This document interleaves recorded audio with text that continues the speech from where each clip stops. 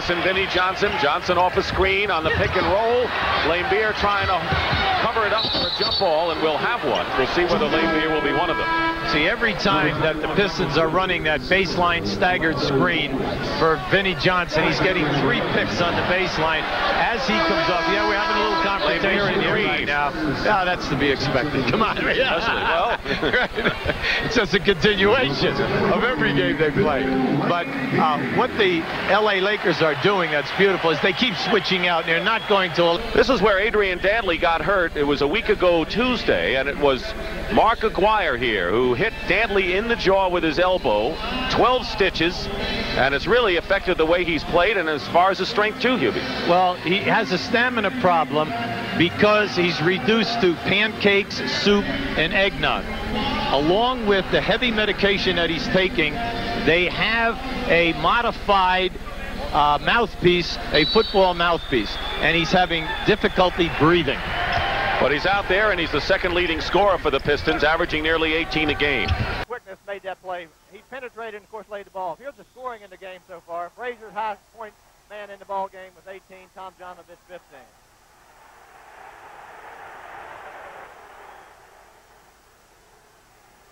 A brief altercation is quickly broken up between Bradley and Ratliff. I think what happened in this particular play, Bradley's elbow kind of hit Ratliff in the neck, and he didn't like it. I think Ratliff's foot kind of hit Bradley. Like some of that kung fu fighting.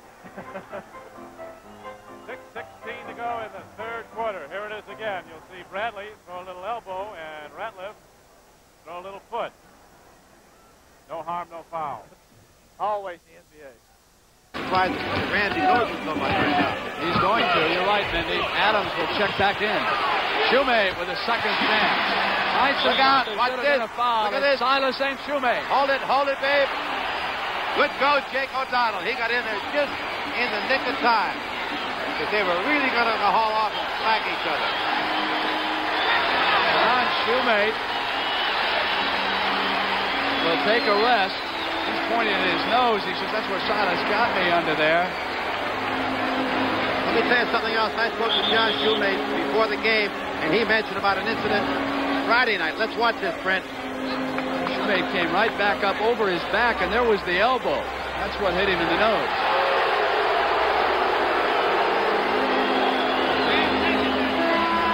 Look at Jake O'Donnell breaking that thing up. That's real good work by one of the officials. I've got to compliment him on that. Getting in there just in the nick of time. Whoa. We're going to get elbow, a left elbow right to the back of the head. Roby and Johnson are very upset at each other.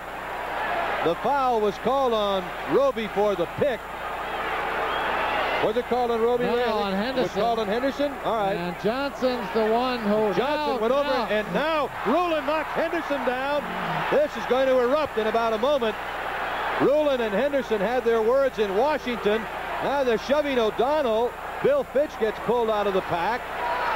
This whole thing has just suddenly popped open on a Frank Johnson elbow to the back of Gerald Henderson's head. As if I can reconstruct what happened, the foul was called on Henderson. Roby had set the pick. Johnson was fouled, and when Henderson was walking away, Johnson came up behind him and gave him an elbow right to the back of the head. That's when Roby grabbed him by the back of the neck and kind of led him away, and then everybody else came onto the floor. Henderson was knocked down by Rulin, and you recall that Rulin and Henderson got in an argument the other day when Gerald went after Mahorn. We had almost watch a breakout of hostilities on Saturday, and now watch. Watch Johnson. Johnson moves in, and a foul call here on Henderson. Oh, Henderson I see. dropped the ball on his head. Henderson drops the ball on him. That was the same, somewhat there. Now Johnson gives him an elbow back. Rick grabs the little guy by the shoulder and plays a few words on him.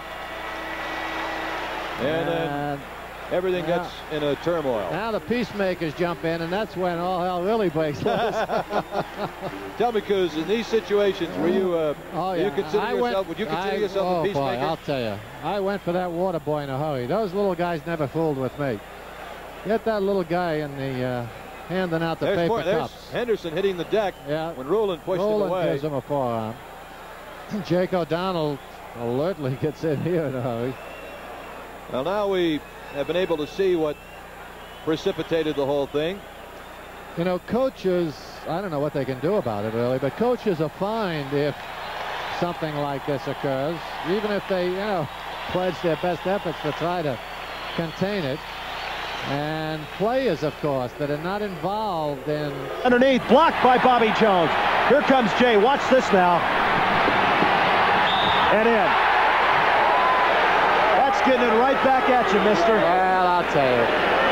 There's just nothing else to be said of that guy.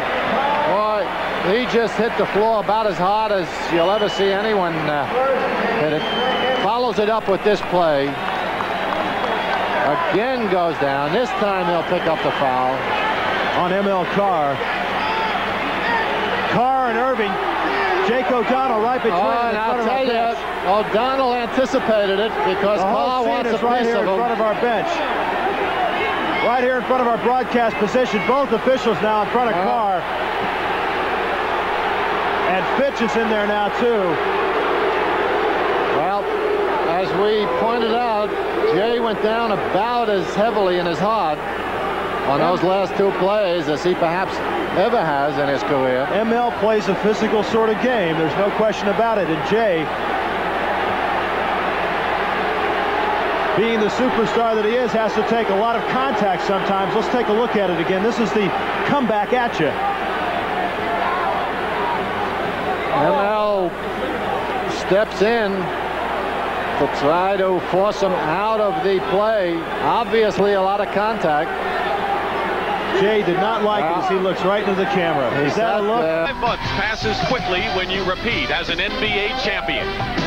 When you lose, it's an eternity. For LA and Detroit, last season's physical finale was a drama in 7 acts. It ended to a standing ovation.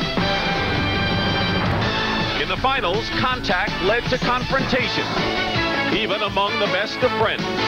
For Magic Johnson and Isaiah Thomas, a kiss turned sour in a series that strained even the best of friendships. Tonight, they meet again. Went to the limit. I couldn't go any longer. I couldn't give any more. It was the hardest playoff I've ever been in. I hate the way we lost. I hate that we lost, period. And that makes me very bitter.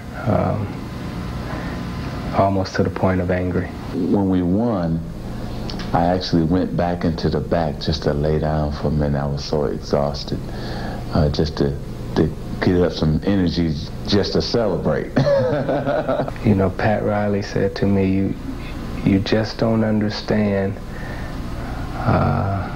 Let me get his exact word. You just don't understand how much luck is involved in winning an NBA championship. And